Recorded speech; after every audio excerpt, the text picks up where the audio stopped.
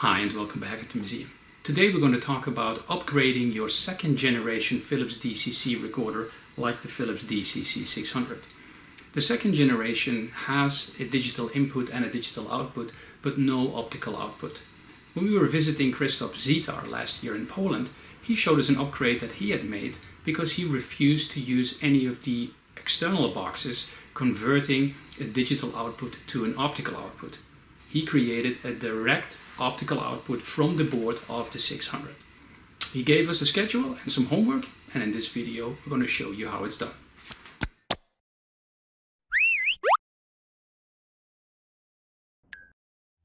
The question you have to ask yourself when in need for optical in or outputs is whether you want to go the easy external route versus the more complicated modification. Cheap digital to optical converters can be found easily online, but do require an external power supply as well. We made some pictures of Krzysztof's setup and decided to follow his lead. The mechanical part of this video was more time consuming than the actual electronic modification.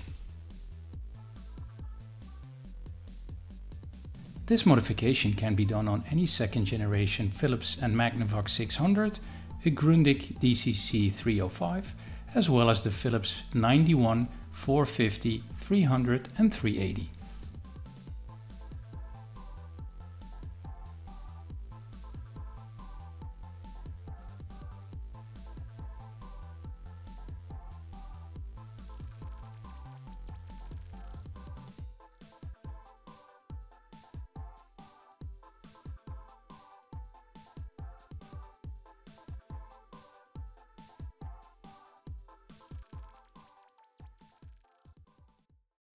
Working on the DCC 600 is easy because the entire back panel can be removed.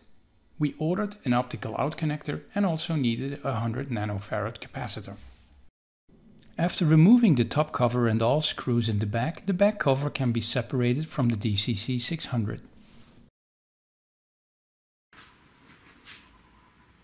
Measuring and being accurate is key to make sure the new optical output fits perfectly.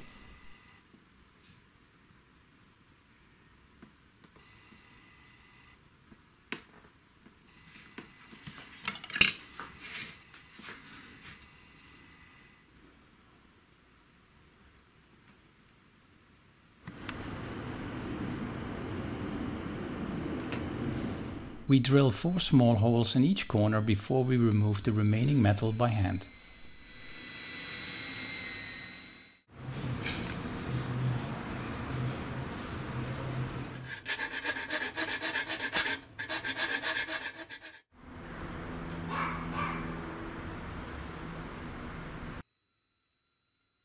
Lastly, we add an extra hole that will keep the new optical output in place.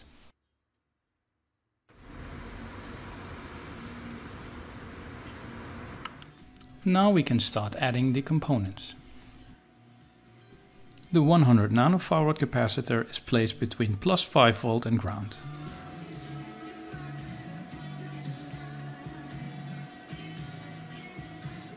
There are 2 options to connect the cables to the board after examining the schedule: with a clip on top of the connector or soldering on the connector. We decided to solder.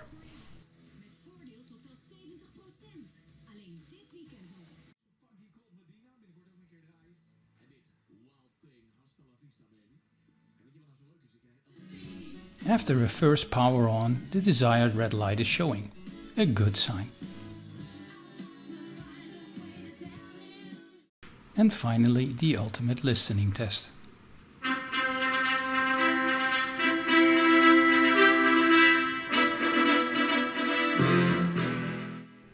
It's working perfectly. In a future video we will also consider adding an optical input, but that requires a separate switch. We hope you enjoyed this video. See you next time.